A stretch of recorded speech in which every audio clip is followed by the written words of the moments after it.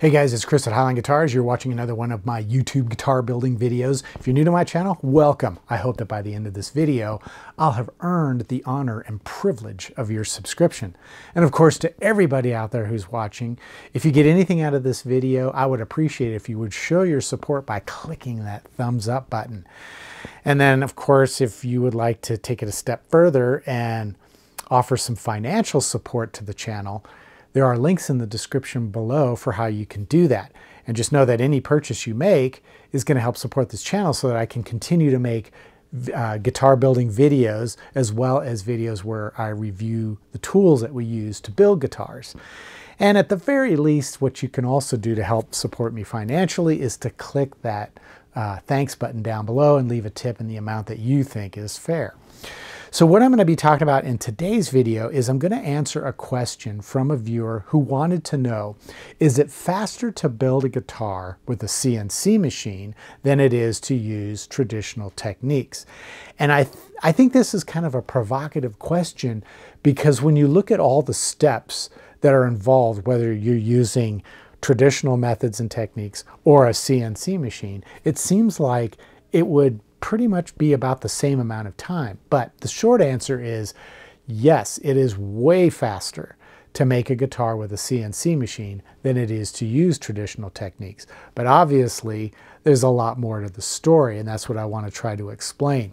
And the reason I want to explain this is because I know a lot of you who are considering CNC technology for your workshop, or have actually made the plunge and purchased the equipment, are struggling with the learning curve. Because let's face it, at this stage, there's still a fairly steep learning curve when it comes to using a CNC machine to build guitars. The one bit of helpful advice that I can give you is to stick with it, because once you get past that learning curve, it speeds up dramatically. I know that for some of you, the idea of building guitars really fast isn't necessarily appealing, and it's not the reason why you're doing it. It's more of a hobby pursuit, something you want to do as a fun project, and you're not necessarily interested in saving a lot of time and speeding up the process. You're not looking for manufacturing-like efficiencies. But there are others of you watching who are aspiring to be the next PRS or Ibanez, and you want to speed up your process as quickly as possible. And using CNC technology will definitely allow that. However, in the beginning, it may not seem that way. Now, when I'm talking about traditional techniques, I'm talking about the use of hand tools such as a hand plane, spoke shaves, chisels, files, those sort of tools, as well as power or electric assisted tools like a drill press, a bandsaw, a joiner, a planer, a table saw. All those tools that are non-digital, they're analog.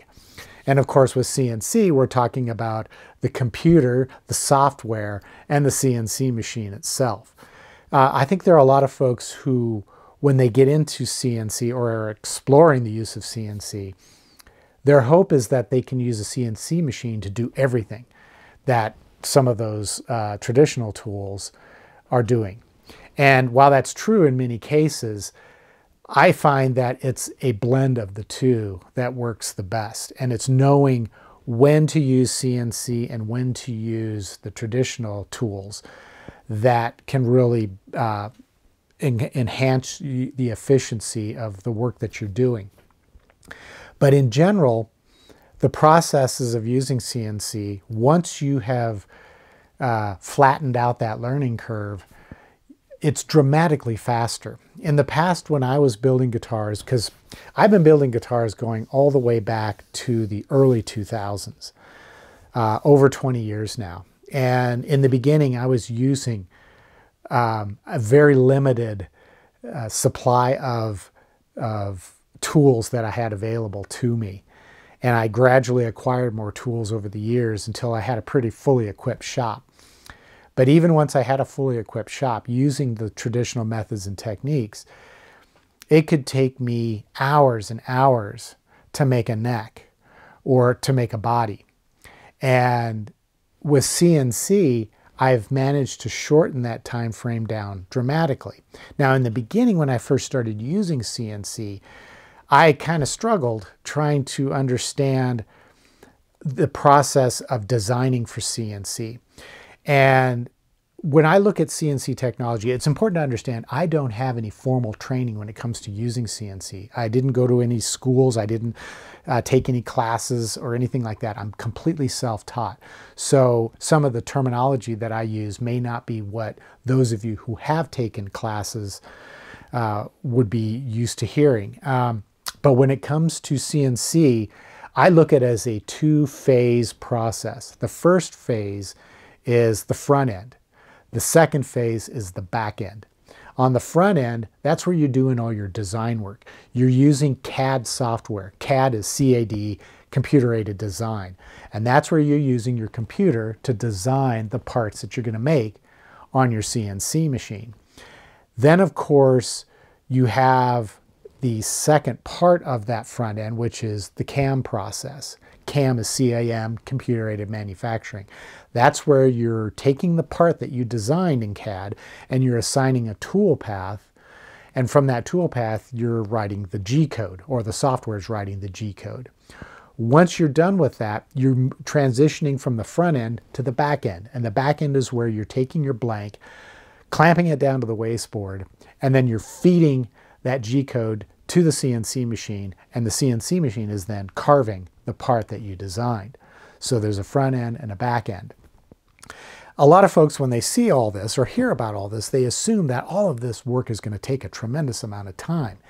In the beginning, yes, it does, because of that learning curve. You'll find that designing in CAD software can be challenging. However, it is getting better. And with the recent influence of artificial intelligence, it's getting even faster.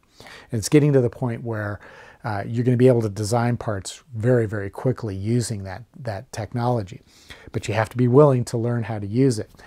In the beginning, when I was first using that technology, as I said, it would take me hours and hours just to create the model that I would need for a guitar body or a guitar neck. Nowadays, I can create a neck I can start out with a blank document, a brand new document, and I can create a neck that's ready for CAM in about 30 to 45 minutes. And about the same thing for a body. So I'm able to do that much, much quicker. Now, when you think about that time that's necessary to do that, compare that to the time it takes to create a template for making the guitar body and the guitar neck using traditional methods. You have to take a board, you know, like a 1/2 inch or 3/4 inch thick board, or a piece of acrylic plastic, and then you have to cut out the shape and do all that work. It takes, I think, longer to do that than it does to create the files in the CAD software that I use. Now, again, that's knowing that I have several years of experience doing this, so my ability to use that software has improved, and it actually continues to improve every day. I learn new tips and tricks for using that software to speed things up. But as it stands now, I can make those parts much, much faster. And then, of course, when it comes to cutting it on the CNC machine, it is dramatically faster, because the time it would take for me to make a neck using traditional techniques could take anywhere from 6 to 8 hours of work. With the CNC machine, it's 2 hours at tops. And sometimes it's even faster than that. And then what I have once it's finished is I have a neck that is ready for 220 grit sanding. So, you know, yes, there's still some handwork that's going to be involved, but it's far less than what was expected when I was using, you know, a spoke shave or rasp files to carve the shape of the neck's contour. So using CNC machine is much faster once you've kind of flattened out that learning curve and have spent the time necessary to learn how to do it. And that could take some time, but I want to encourage you to stick with it, because it will get faster. So if you're thinking about adding CNC to your workshop, or maybe you have recently and you're frustrated with that steep learning curve, All I can say is stick with it, because as you improve your skills, it's going to get much, much faster and much, much easier.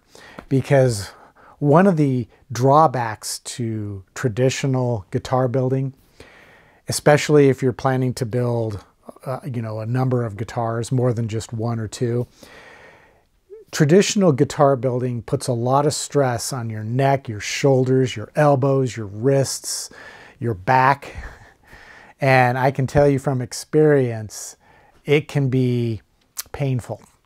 CNC eliminates that and makes it so much easier. And you're still going to have to do some handwork as you finish the guitar, because as I've said, you have to combine some of the traditional techniques with the CNC.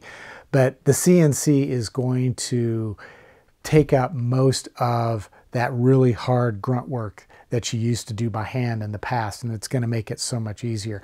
And I've heard of folks who have said, yeah, but I like to do handwork because it's a stress release. I find it soothing. Yeah, that's all great and everything until you're trying to build 5 to 10 guitars at a time, and you're going to bed at night in so much pain that you wonder if it's all worth it.